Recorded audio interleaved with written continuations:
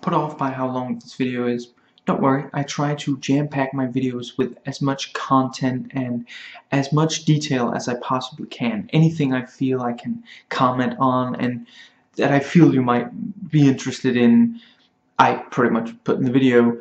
I try not to repeat myself and talk fairly fast. If the video is too long for you, I have recorded a shorter version and the link will be in the description box. Universal Soldier Movie Review. About 10 American soldiers die in Vietnam. Yes, in fact, the two action stars are shown dying in the first minutes of the movie. Their names in the opening credits are shown as the body bags are being zipped shut.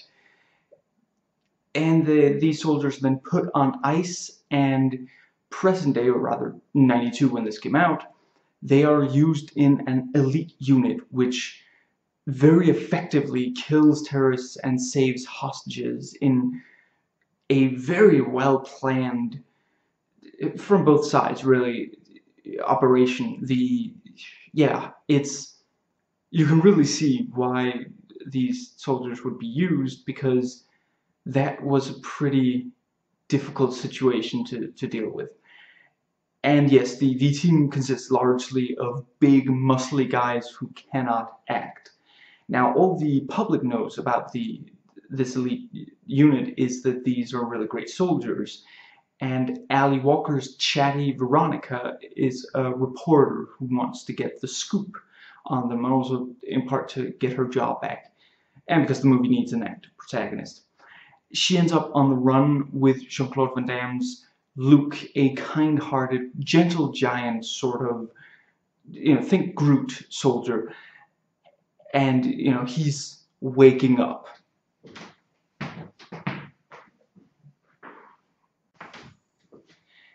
This is shown through flashbacks rather than dialogue spelling it out, and in general this does quite well at showing things that, instead of just having a character exposition it away or spell out what is going on, it's shown.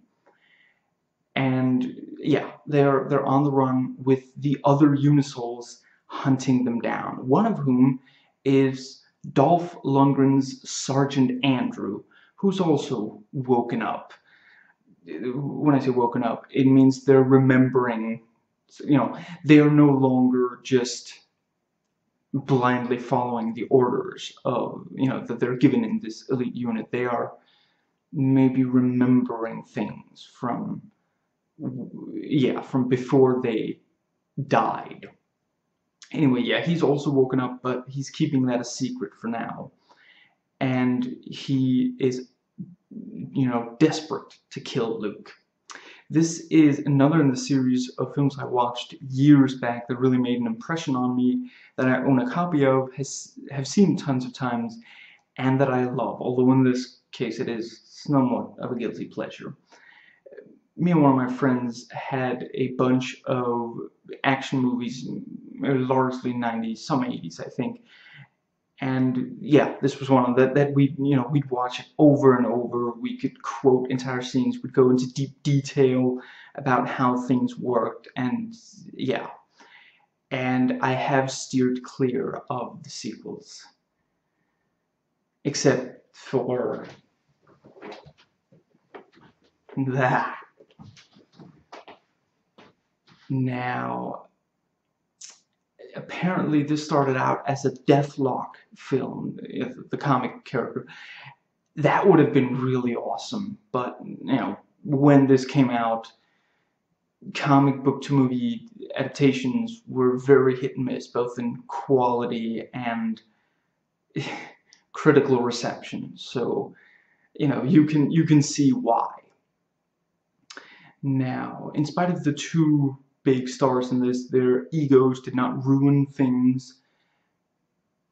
Now, the alternate ending of this is not as good as the theatrical. It feels like it was left over from the original script, which showed the military in a much more negative light, and some of that stuff is still left in the film itself.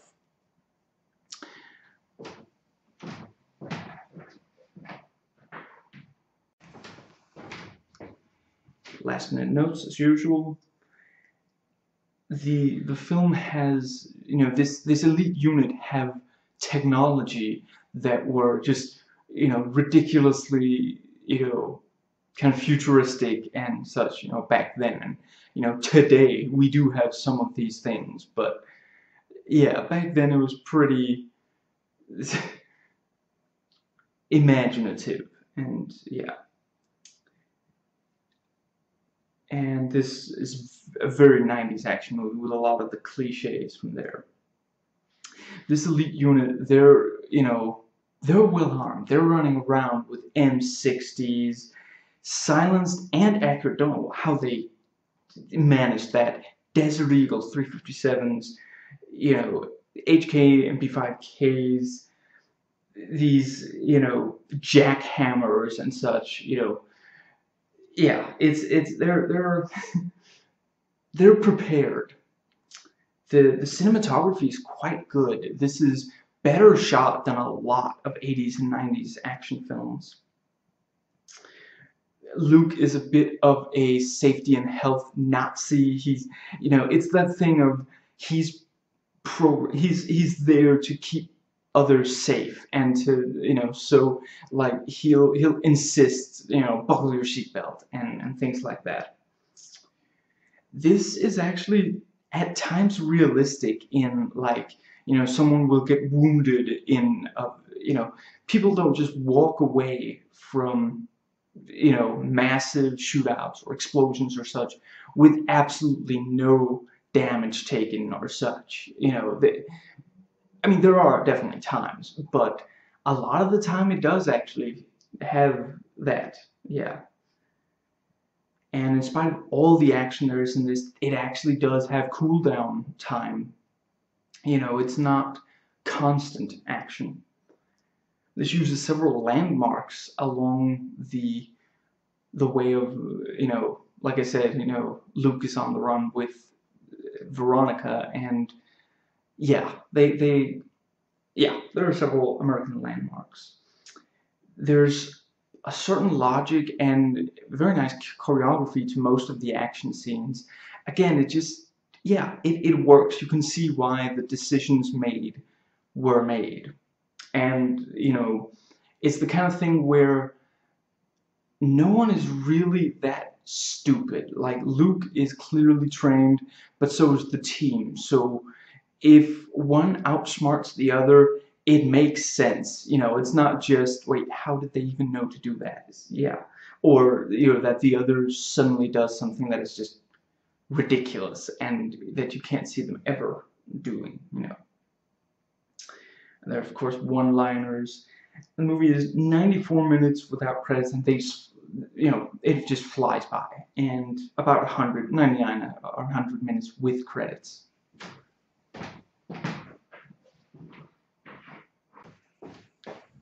Moving on to characters.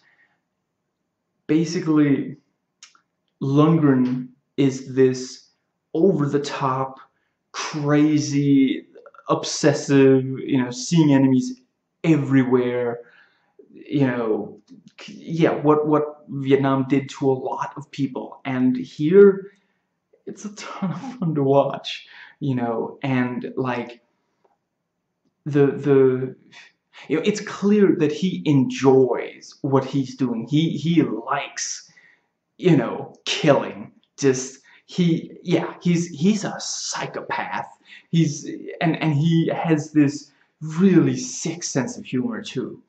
And yeah, they use the fact that he's a huge guy, you know, he is an intimidating presence, you know, tall and big, muscular, and they really use his eyes well, or perhaps I should say he uses his eyes well to really show, you know, yeah, you want this guy to play a villain, you know, he's a really fun villain, you know, it's obviously nowhere near as good as, but somewhat like Arnie as the Terminator. You know, this imposing. You're terrified of this guy. You know, and yeah, he uses his eyes really well. Like when he's first waking up and he's keeping it a secret, you can just see like he like moves his eyes just very, like, you know, not even moving his head, just looking over to the side to you know, yeah, Luke. You can tell that Luke has woken up, and Scott has also woken up, but he's not, you know, he's very careful to keep that secret, so he just looks over very, very subtly, and you know, like no one notices, and yeah, and it's just like, oh, yeah, just this is, yeah, and you know, when I first watched this, or maybe this was actually what caused it, but anyway, in the 90s, I was a fan of Jean-Claude Van Damme, and yeah, I could imagine it was because I watched this movie, but yeah, you know, I probably watched it fairly close to when it came out, but I'm not certain about that. But yeah, and he's generally really good here. He gets to use his trademark flying karate kicks,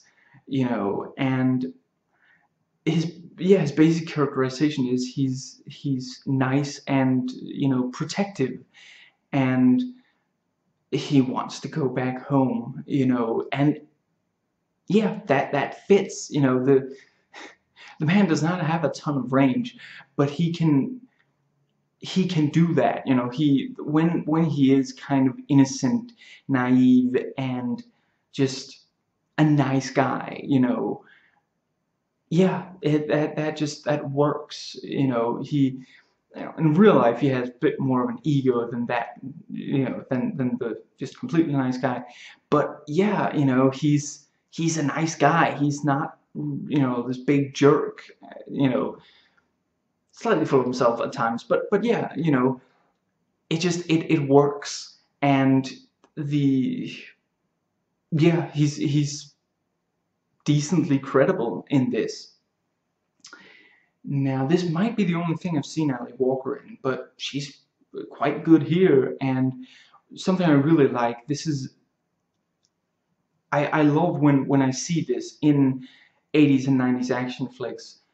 This major female character, you know, one of the few leads, really, is not helpless. In this, she frees herself more than once, and if not for her, like, yeah, you know, them going on the run, that's, you know, very much, yeah, there are several things she does that accomplishes that, because like they're, you know, the people in charge of the elite unit are like ordering Luke, turn the car around, come back, you know, and he's like, well, those are my orders, so I guess I got that, you know, and she's the one who, like, yeah, makes sure that they can be on the run. And yeah, the movie would have ended very early, or, you know, it's possible that at least one of them would have ended up dead, because one of the people there to stop them was in fact Scott. So yeah.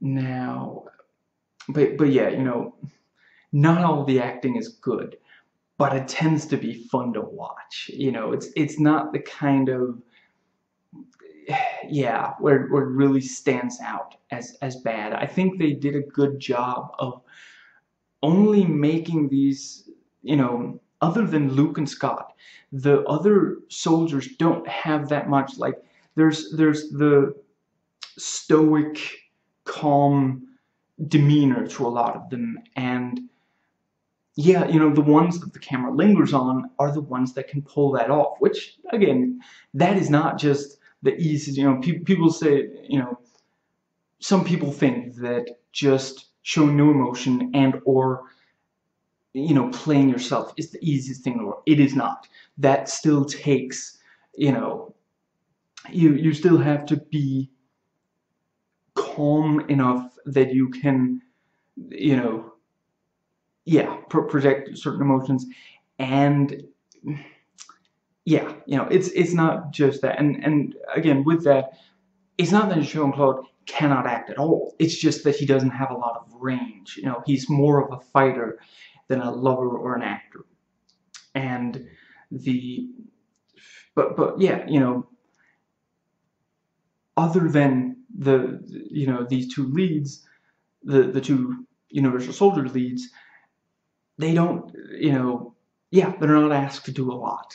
And these two leads, they are playing very much to what fits.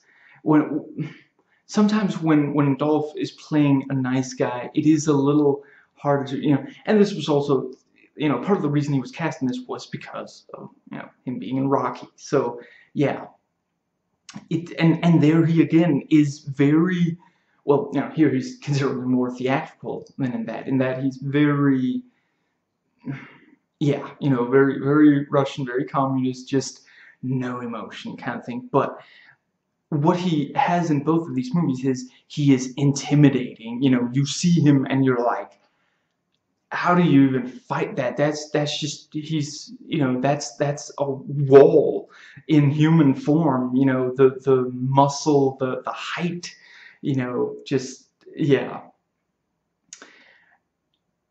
But yeah, and with Jean-Claude, they shortened the lines to make them more precise. And it again, it has a little bit of a Terminator thing going, and it again, in part, it fits the whole thing with him being, you know, he's basically just a soldier, and he's not, you know, he's clearly smart, he's well trained, but he's not that expressive. He doesn't say an awful lot. So when he says things, and what he says tend to be very precise. And, you know, sometimes there are just kind of, you know, things that, you know,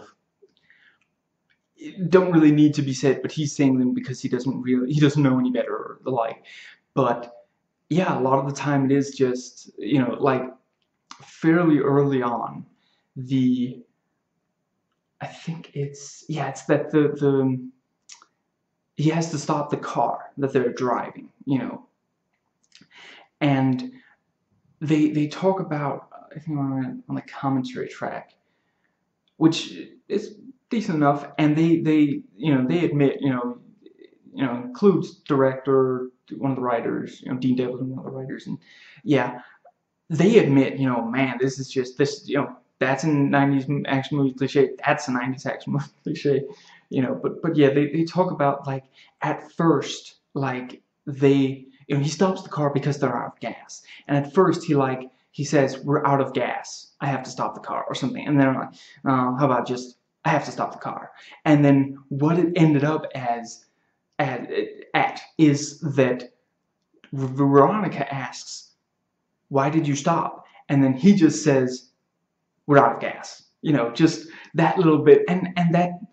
it works. You know, it fits under, you know, he doesn't say so much that it kind of, you know, shows the limit of his talent, and it also just, yeah, you know, these are basically, they're very machine-like. You know, they're very, like I said, really efficient, you know, effective in just, yeah, you know, shortest distance between 2 points kind of thing.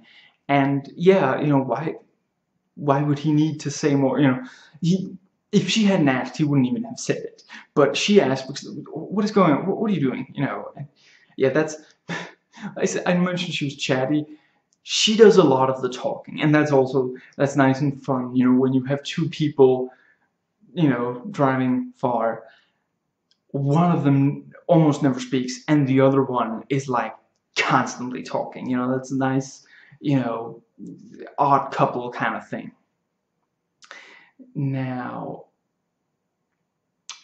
for those who want that, and according to online reviews, quite a lot did, Jean-Claude does show his bare butt in this several times, and, like, you know, not just briefly, but yeah, that's one of the few ways that this does top Terminator 1. Now, and this, you know, gives us a nice big fight between two action stars, you know, and yeah, I don't know why this didn't happen more. I mean, possibly ego, but yeah, this should have happened way more in the 80s and 90s. You know, we didn't even get a big action fight, which everybody wanted, between Stallone and Arnie. You know, even Stallone and Jean-Claude Van Damme didn't fight until Expendables 2. You know, but this one, all the way back in '92, huge fight between Dolph and Jean-Claude. This is one of the most fun movies that either of them are in, and the climactic fight between them that we all know will happen has, you know, it plays on the size difference, because not only is Dolph huge, but Jean-Claude, he's not necessarily small, but he's not the tallest, you know. And again, I can say that comfortably because I'm really short myself, but yeah, you know, and it's not like, you know, he can still kick your ass. You know, it's like Bruce Lee. You know, not the biggest guy. He can kick your ass. But they use that size difference really well. And, you know, Andrew's like tossing Luke around like a rag doll. And it's just, yeah. And yeah, that final fight is freaking epic. Now, the supporting cast are quite good. You know, you have the various, you know, people who work inside the Universal Soldier or Unisol truck, making the Unisols work properly, you know. And you've got like doctors, they're military people, and, you know, techs and such. And yeah, you know, they'll have exchanges along the way, you know. If one of them kind of messes up, the others will mock him for it, you know. And like, one of the first things is, I think maybe one of the techs is like outside checking like what's the feed like on, you know, the Unisols, because they all have this camera, so that, you know, again, making them very efficient. The guys in the truck can just give them orders just like that.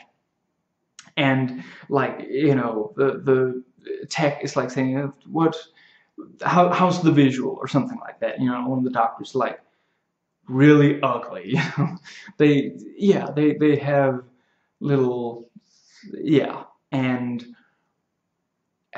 let's just say, if things were to happen along the way in the film that they're not terribly happy about, they will, you know, at least talk amongst themselves about it. You know, they're there. It's not just these Unisols. And when you see inside of the truck, you do get a sense, like, not everything is necessarily something you immediately understand. How does that work? Like, but you look at it and you can see there's a lot of tech in here.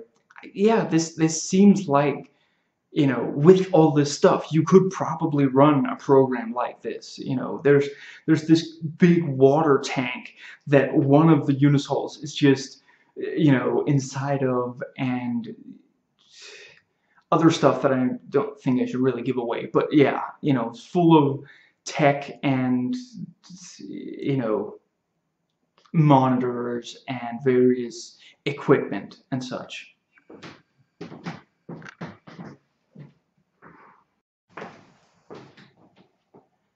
This is one of the only Roland Emmerich films I like, and I have watched everything from and including Moon 44 to and including 2012.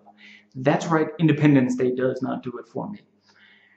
And it's not even because it's too American-centric.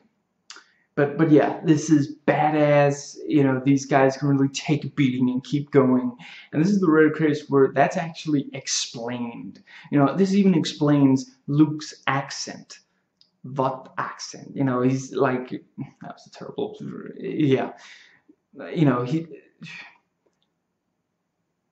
at one point, Veronica asks, are you French? Are you Canadian? You know, and we do get an answer for that. And, you know, in addition to this, you know, badassness being really cool, they also, you know, sometimes have, you know, comedy with it. Like, there's this bit where Luke is, you know, is like Kool-Aid manning his way through like several wooden walls, and then he ends up at a concrete one.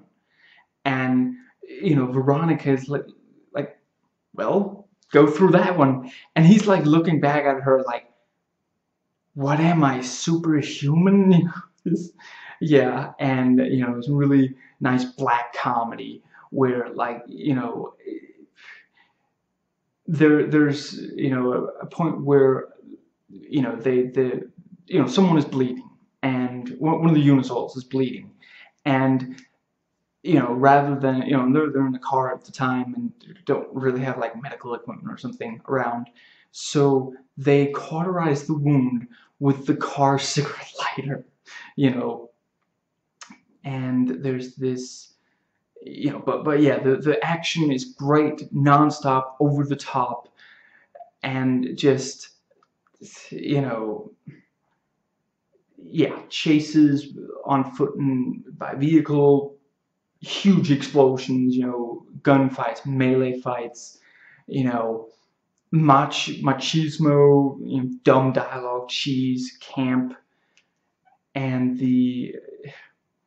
I sort of already mentioned, these guys don't necessarily miss their targets. Like, again, you have these action films from 80s and 90s where, like, empty entire, clips of fully automatic weapons and such, and not hit anything. In this, yeah, some you don't necessarily just walk away from anything in this movie. And among the standout scenes, the Unisoul team is like shooting up this motel, and there's this bus chase where, like, the grenades are being thrown into the bus, and just, yeah, it's awesome. Now, and one of the action scenes that really shows the comedy in this, Luke is like in this diner in this, in a southern, part of the country, and he can't pay for the food, but it's delicious. So he's eaten a lot of this food, and suddenly the waitress is like, "Do you even have enough money to pay for all this?" And they even ask, "How are you going to pay for this?" And he thinks for a second. "I don't know." Yeah, that's a straight answer. And yeah, and the cook, who's like this big guy, comes out, and he tries to beat him up, and several of the patrons join. This is the South, so yeah. And Luke keeps taking break from the fighting to keep eating, and at one point he just, guys are approaching him, and he's standing, "I just want to eat." And yeah, he doesn't keep fighting them. They come at him, and they do that thing where they, at times come at him just one at a time. Very, very nice. What was the thing Ebert said? While the others dance around threateningly. I think that was Ebert saying that, but yeah. And he takes each of them out with like one hit or something, and then he goes back to the food, and of course at one point, he smashes one of them into the jukebox, and the jukebox puts on a record and starts playing this, energetic country music that really fits the fight. But yeah, he's basically defending himself as these guys are coming at him, and trying to prevent him from eating, and he wants to eat.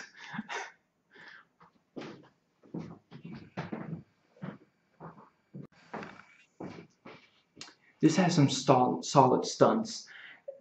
I don't remember who it was, but one of the professional critics already pointed out, there's this bit where one of the Unisouls are like rappelling, at least one of them, face first down the Hoover Dam, and that's one of the landmarks that, yeah. And this is great, this has great bloody, gory effects and really awesome, memorable kills and such, and it's a real hard R. Now, this has some similarity to Soldier, which definitely does have better acting on the part of the, yeah. And that's, you know, Kurt Russell versus Jean-Claude and Dolph for you. This definitely does have the better action, but that's Roland Emmerich versus Paul W. Anderson for you. And, you know, yeah, this also has some, you know, similarities to Terminator 2 and RoboCop. And they knew, they advertised this using Terminator music in the trailers. And I believe they did the same for RoboCop. It's been a while since I watched trailers for that, but yeah. And you know, you can't blame them. That is, you know, the Terminator has some of the best action movie music from the period. And but thankfully this does have completed its own music and its own identity in, you know, yeah, especially in the music, and really badass, you know, electric guitar stuff. Yeah. Anyway, yeah, Terminator 2 and RoboCop are far more well-made, smart, and interesting. That goes for Terminator 1 as well. Now, this has some really cool ideas. The uniforms, the designs, the sets, ornaments on the technology and such, and just the overall look is, yeah, very nicely done, and just, yeah, it has its own identity. It doesn't feel like it's just trying to be something else. Now, excuse me, when this was released, the critics really hated it, focusing on it being unoriginal and just another in a long line of, you know, this type of action film. We're kind of ignoring the fact that this, along with the very intense Commando, are genuinely a ton of fun to watch, and in some ways fairly well made. Again, there's a logic here. You know, watch every action scene. You can follow the thinking process of the different ones, and that's far from always the case. You know, and yeah, you know, it's just, you know, yeah, it's, and you know, these positives are not true of many action films, you know, whether they star a big name or not, you know, made before this time, during, after this time. You know, I respect critics greatly. I try to be one myself, but sometimes you have to take a film as it is, you know, compare it to its kin, say how much fun are we having in this film compared to some of the others, grade on a curve, you know. It, you know, not necessarily is, you know, how well made or inventive is it necessarily, although again, parts of this are quite well made. You can tell that there was talent behind the camera on this one. Please comment, thumbs up, and subscribe for more content.